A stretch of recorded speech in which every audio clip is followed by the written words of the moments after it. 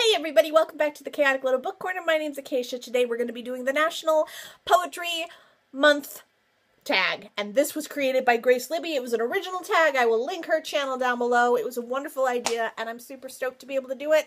Alright, question number 1. Do you read poetry? I do. I read quite a bit of poetry. I don't always have a poetry collection going, but I do like to find poets and poetry that I enjoy, if that makes sense. Question number 2. Who is your favorite poet? I don't have one, honestly. Yeah, no.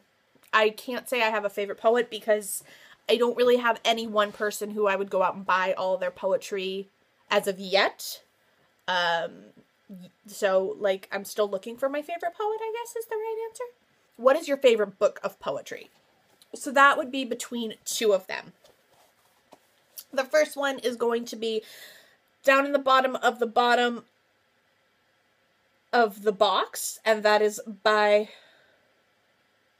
down in the bottom of the box, and this is Porcupine Quilt Press, and you guys know how I feel about Porcupine Quilt Press. I love them. So this is my first favorite collection right now, and this is my other one, and this is Bring Down the Chandelier, and this is by Tara Hardy. Tara Hardy, I will definitely continue watching for. I can't say she's my favorite poet, but right now she's the person I like reach for the most. Is there a specific type of poetry style and such that I enjoy? And yes, those and these 2 actually kind of engulf those fairy tale elements, kind of twisted and dark, and then darker subjects such as sexual assault or mental illness. I find that blurbs of poetry, sometimes they're more effective than a full-length novel. I can't explain why, but it's like just when you can take something so deep and dark and turn it into one line and make it something really, really palpable and hard-hitting, it's a really beautiful thing, and it's an art form, and it's really impressive. Do you write poetry? I do. I've written poetry since I was, I don't know when I started. I don't really remember starting, I just remember writing poetry. I remember we had a poetry slam when I was in 7th grade, and I read a poem aloud, and I got in trouble for a poem that I wrote. So I've been writing poetry and pissing people off for a while with my poetry. Yeah. Will I be participating in the Poetry in My Pocket day on the 21st of April, where you're supposed to print out a piece of paper with a poem on it and then keep it in your pocket all day and share it if you can? No, because I probably won't be in public, so there will be no point to me having it in my pocket. And I will be in sweatpants, the national uniform of crisis. Why do you think poetry is important?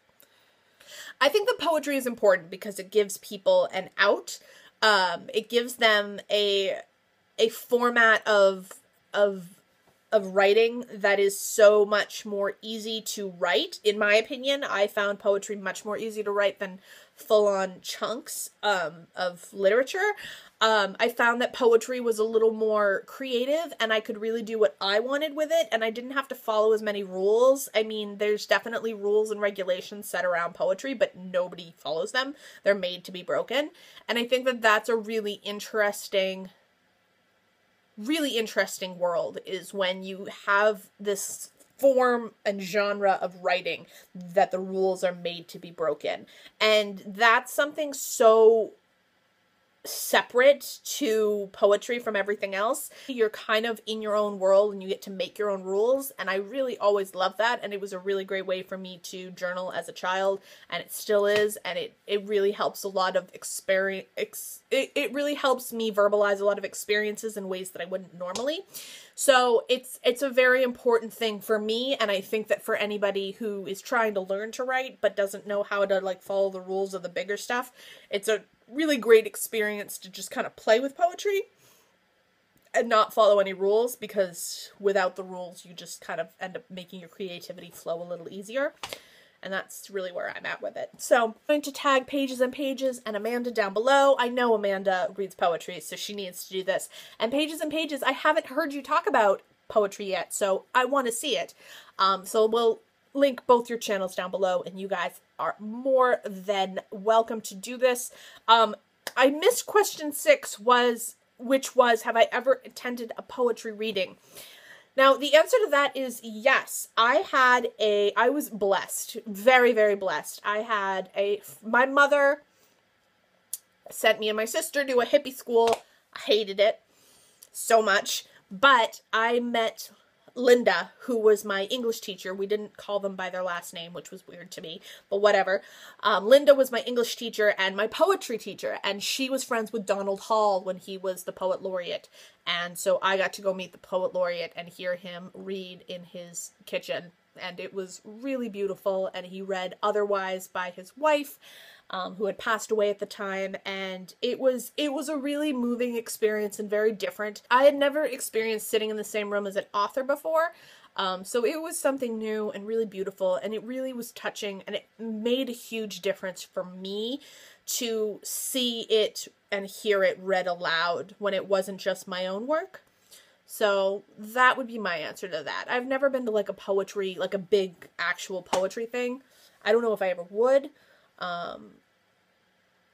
It's a scary idea, but it sounds like fun. I would love to hear some authors read their poetry. All right, guys, I will see you in my next video, and tagging Amanda and Paige down below, Grace, great tag, and I will see you in my next series.